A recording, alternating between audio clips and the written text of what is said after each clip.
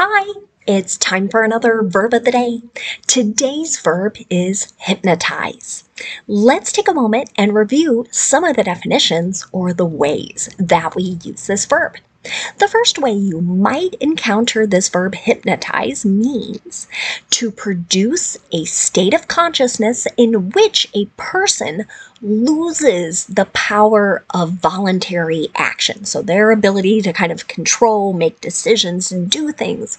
And instead, they become highly responsive to either suggestion or direction. So with this first definition, perhaps you've seen this at a live show. Maybe you've seen videos on YouTube where an individual who specializes in certain techniques kind of puts people in this calm state. And then they might say something like, when you hear the color purple or the word purple, you're going to bark like a dog. Right? And again, many times this is done for entertainment. They will take people kind of out of this state, and then they'll do things. They'll use the word purple, and the person will bark, and people are like, "Oh, it's hilarious!" Right?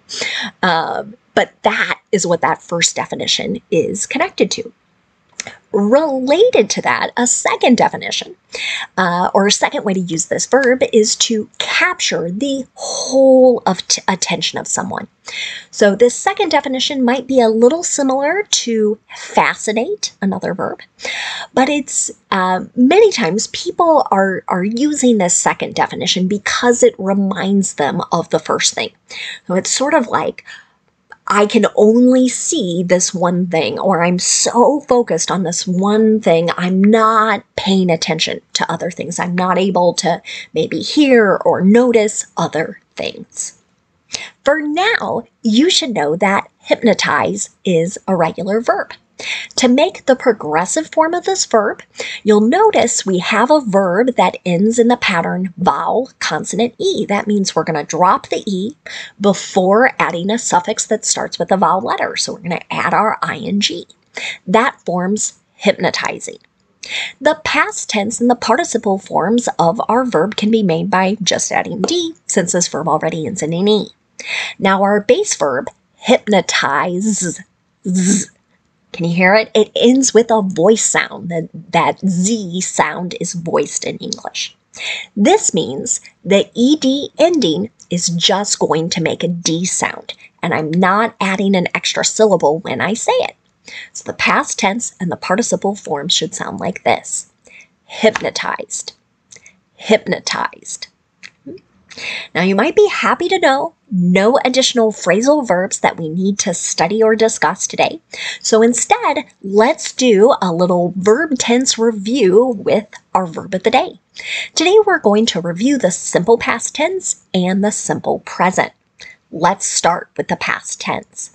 We use the simple past tense to talk about completed actions that occurred at a known point in the past. Now, not every sentence in English is going to have a time signal telling us that we know when this action happened. Instead, it's more commonly used or it's implied as part of a conversation or a longer passage, right? If you ask me what I did yesterday, right, I would use the simple past tense, right? Because I understand, right? We're talking about a known point in the past. And as I described to you what I did yesterday, I'm not going to continue to say, well, yesterday this, yesterday that, right? It's understood. The nice thing about making sentences in the simple past tense is that our structure stays the same no matter what our subject is. So in the affirmative, you're going to start with your subject, right? And then you're going to use that ED form of the verb. Let's take a look at an example of this. The documentary tells the story of how a high school principal hypnotized students before their deaths. Okay? Well, it sounds a little creepy, but that was a description of a particular film. And so while it might not be obvious in this sentence, we don't have a time signal, this story is going to tell us kind of the dates and the events when this happened. Okay? And this is, I think, really tying back to that first definition of the verb.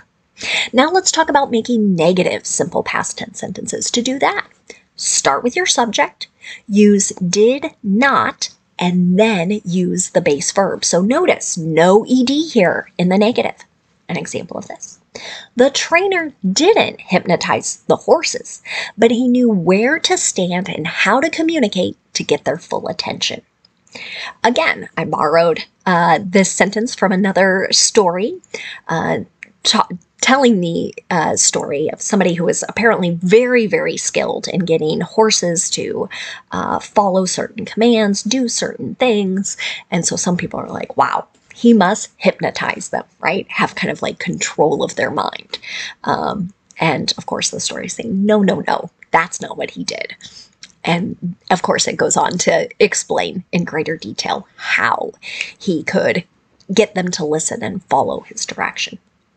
Finally, let's look at making a yes or no question in the simple past tense. To do this, start with did, then you're going to have your subject, and then the base verb. Again, notice we're not using the ed form of the verb in our yes or no question. The only time I'm using that ed form of the verb is in the affirmative. Okay? Remember that when you're writing and speaking. So let's look at the example here. Did he successfully hypnotize multiple people from the crowd at the show? So again, back to that first definition, we're maybe talking about a particular person that does this for entertainment. Now let's move on to the simple present. We use this verb tense to talk about our habits and our routines. These are actions that repeat again and again at a pretty common frequency. So it might be something that happens every day. It might be something that happens one time a month or maybe 3 or 4 times a year, but you kind of have that pattern or that habit. We'll also use it with facts as well. In the simple present, we have to pay attention to our subject. Okay? So if our subject is I, you, we, or they, just use the base verb. But if the subject is he, she, or it, you want to add an S to the end of the verb. You can notice that in my example here. The sight of cats on TV hypnotizes their pet cat every time. Okay? This sentence would most closely tie back to the second definition of the verb. And there might be some people looking at this and going, wait a minute, hey Katie, I see an S on the end of cats. Don't we have a plural? Isn't that like they? That's not our subject here. The subject is the sight, right? So kind of that scene. That's what's being discussed in that particular sentence. Okay, so that's our subject. The sight hypnotizes their pet cat, right? So kind of means the cat just freezes. Whenever the other cats are on the screen, it's got its full attention. Now let's talk about making negative sentences in the simple present. To do this, you want to start with your subject, right? We're paying attention to that subject. If the subject is I, you, we, or they, use do not and then the base verb. But if your subject is he, she, or it, use does not and then the base verb. You will hear and see people use the contraction forms. So do not can be combined to the contraction don't, and does not can be combined into the contraction doesn't.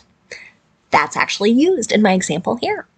That movie doesn't hypnotize anyone with its boring story. So there we are, back to that second, right? This movie is not very interesting. It's not fascinating, right? Capturing people's attention. Now, let's look at making a yes or no question in the simple present. To do this, start with do or does, then you're going to have your subject, and then the base verb. Again, notice here, the only time I'm adding an S to the end of the verb is in the affirmative or with positive sentences when the subject is he, she, or it. Here's my last example. Does your phone hypnotize you? Right? So back to that second definition, we're talking about kind of fascinating you, getting all of your attention. Now, let's take a moment and talk about some words that are related to our verb hypnotize. The first word we're going to discuss today is the noun form of this word. We have a spelling change. You'll notice a slight difference in the pronunciation as well. Hypnosis. Hypnosis. So the stress is really what's changing here. So maybe you've noticed as I have said, hypnotize. Hypnotize, I'm stressing that first syllable, the HYP, that part. Now with the noun, hypnosis. Now I'm stressing the second syllable in that word. So this noun, again, is the induction or the beginning of a state of consciousness in which a person loses their ability to voluntarily do things. And again, they become responsive or they respond to suggestion and direction. So here's an example of this noun in a sentence. Can hypnosis boost people's creativity and focus? So sometimes this power or special state of consciousness is used to treat different issues. Some people believe this could have a positive effect. I have not read the research, so I'm not suggesting you try this. Okay. Another noun you might encounter is hypnotism. Hypnotism. And so this would be the study or the practice of hypnosis. So back to that other noun's definition. So an example of this.